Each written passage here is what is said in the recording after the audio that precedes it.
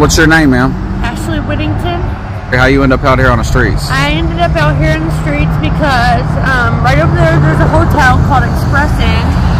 Yeah. Right beside the Dollar Tree. I had, at the time, my girls were 5.5-year-old identical twin girls, and I ended up living there for over 2 years, and I was working for a man. Actually, I found the job holding the sign. He was an elderly man, but he paid me $100 cash a day. To like a sign for a business? No, he had a cash for junk cars business. Oh, got you. So I went out door to door and passed out flyers, but just recently he had a stroke. So it left me with no income at all, and I'm so afraid to have to tell my babies we might have to go back to the hotel. How many kids do you have? I have 4 total, but only 2 were with me at the time because the oldest 2 are with their dad. Right. 2 months behind on my rent, and that's why I'm out here. That's what my sign says. Okay.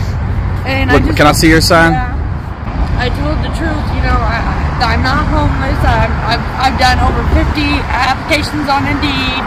I went to probably like 11 interviews. I actually started a job last week, but it's for leaf filter. But the first 3 weeks are only 18 hours a week, so that's not money. You know what I'm saying? Not enough to save the apartment, so that's why I'm out here. But I do everything for my girls. They'll be 7 October 20th. And I just appreciate you like sharing some stories. You know, I understand some people out here do what they do, but I'm just a mom, and I just work my ass off. I'm a single mom, and I just want to provide for my daughters and give them a life I didn't have. I tell them all the time, it's a grown-up business. You don't worry about it. You worry about your kid business, and that's all it is. So I really appreciate. Are you a single mother? Yes. Okay. So I got really lucky because their best friend's name is Lyric, and her mom's name's Diane, and Diane will get the girls off the bus for me and keep them until I get back home, and then I'll go down there and get them, and then I keep Lyric on the weekends or anytime she needs. So we've worked out a really good plan, but I actually just had an interview today at 3. So what would help you out? Like, what are the basic, like, what would help you out the most? I need to pay my 2 months rent. 2 months behind on rent. I live in Wellington Village. No vehicle? I don't have any vehicle, no. I don't so have no you got kids and they're struggling, you get food and stuff? Yeah. I was addicted to heroin. I've never been an intravenous user. Always been scared of needles. It sounds silly because I have piercings and tattoos, but I was never an intravenous user. As soon as I found out I was pregnant, they were actually triplets. One little girl died at 17 weeks. Oh my God. So that's why I say twins. But yeah, as soon as I went in there, I thought I was just sick. I found out I was almost 4 months pregnant with triplets. And that day, I said, you know, I have 2 older children.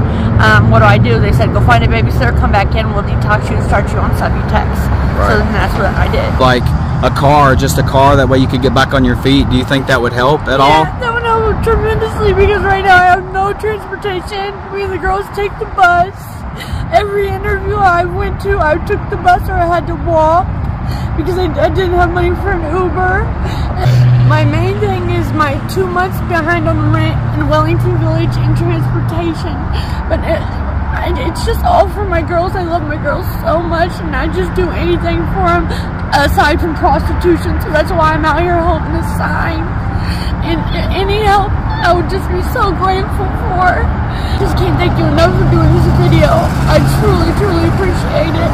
Like, we get judged a lot out here. I know that people, you know, struggle with addiction, and I did at one time, and I feel for them, but I feel like out here, everybody thinks that I am in addiction, which I'm not.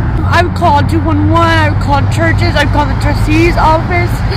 I just thank you so much for doing this video, and it means the world. Absolutely.